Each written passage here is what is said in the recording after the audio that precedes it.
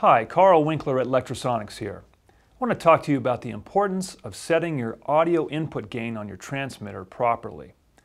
One of the most commonly misunderstood settings on a wireless mic system is the transmitter audio input gain.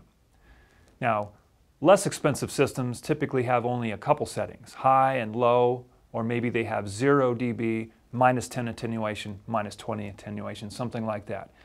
The best systems give you fine control over the audio input gain, such as 1 dB steps and a wide range of input gains. So the Lectrosonics units give you this, 1 dB steps, and most of our transmitters give you 44 dB of gain range. Some systems have more than that even. The SSM gives you an additional 7 dB of attenuation at the bottom end, and that's to use with high output lavalier mics when used in musical theater situations. And then our HM and HMA plug-on transmitters actually give you an additional 10 dB of gain at the top to use with low sensitivity dynamic microphones. So the whole reason behind giving you this control is so that you can optimize your signal to noise ratio. What does this mean? Well, signal to noise means your desired signal to the noise in the system. Now, all wireless microphone systems have inherent noise, and that's caused by the electronics themselves, and that's usually exhibited with a hiss type sound or the radio channel noise, and that might be you hear pops and crackles and things like that, depending. And usually you would hear that when the microphone system is at the edge of its range, okay? So how do we compensate for that? Well, you want to turn up your audio gain enough on the transmitter so that you get a good signal to noise ratio, desired signal to your noise floor. And the way that you know that you're doing that is actually to bump up against the limiters in the transmitter. So what is limiting? Well, a limiter is a circuit that monitors the peaks in the audio level and makes sure that they don't either distort the signal in the case of a digital wireless or overmodulate the radio signal in the case of an FM system. So on the Lectrosonics transmitters, you have a couple ways to look for this. And in the units like the LT, you actually have an LCD screen where you can see your input level and adjust it so that you are just coming to the end of the scale and maybe seeing the limiter indicator come on. But all of the units have a minus 20 and a minus 10 LED. Now when you're getting a little bit of signal, you'll see the LEDs light up green. Now once you've bumped the limiter, then you'll see the minus 20 LED blink red, okay? And this is so important that we actually created a card that we include with every single transmitter that illustrates how the transmitter input gain should be set so that you bump the limiter and see the red LED light up. Believe it or not, too low of a gain setting on your transmitter can actually affect your operating range with the wireless system. Most systems today have a squelch based not only on pilot tone, but on SINAD. And SINAD is signal to noise and distortion. So when the signal to noise ratio is too low, the receiver will cut off the audio to prevent dropouts and loud noise events, and therefore your range suffers. So what we're going to do now is a little walk test where we demonstrate that first we're going to set the gain too low in the transmitter and we're going to make it up later so you'll hear a higher noise floor in the first place and you'll see that the range suffers as a result. Then we're going to set the gain properly on the transmitter and you'll see first it sounds better, but it also has much greater range.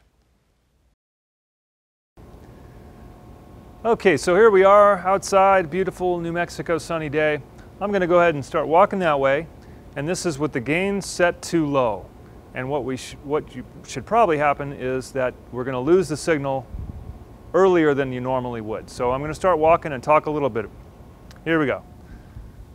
By the way, we just saw a Roadrunner right up there.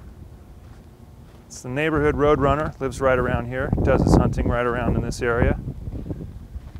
Okay, so if we haven't already, pretty soon we're going to lose the radio signal and start hearing more and more radio noise on the channel.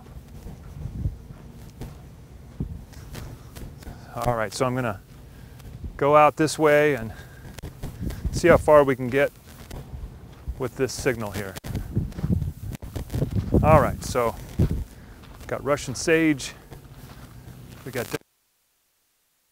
local plants that grow around here.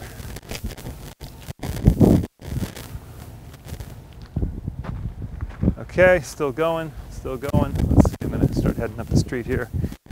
See what happens to our signal. A little bit.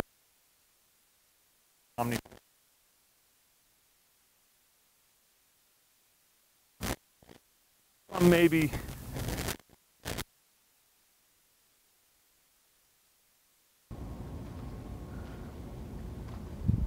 Hi. You're a young one, aren't you? You're pretty small. Trying to catch something in there? Oh, what'd you get? Get a bug? Okay, so we've reset the audio gain to the proper level on the transmitter and the receiver to give good results this time. So I'm going to turn around and start walking and talking again with this new setting, and we'll see how this works. Okay, here we go. Yeah, you can start seeing some clouds forming up there over the mountains. Maybe we'll get some rain today. Just had a very interesting encounter with the Roadrunner here. He was doing some hunting right around through here. And I mentioned before, we got the native type of plants here, different kinds of sage and yucca. And butterfly bush there.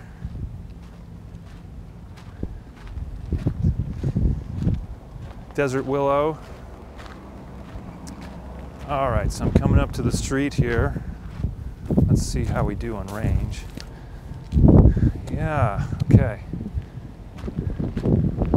It's sunny out today, but not too hot. All right, so walking up on the street. Yeah, let's see how we're doing. All right, I've gotten about 75 yards away again from the receivers.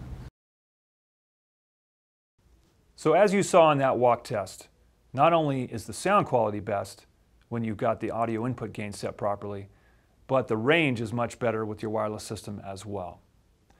And just to recap, how do you want to set your gain on your Lectrosonics units? You want to look for good modulation, green LEDs for most of the time, and then the -20 LED will blink red on the peaks. That's telling you that you're just bumping the limiter in the slightest bit and you've maximized your signal to noise ratio. I'm Carl Winkler at Lectrosonics. Thanks for watching. Hi. Coming right at you.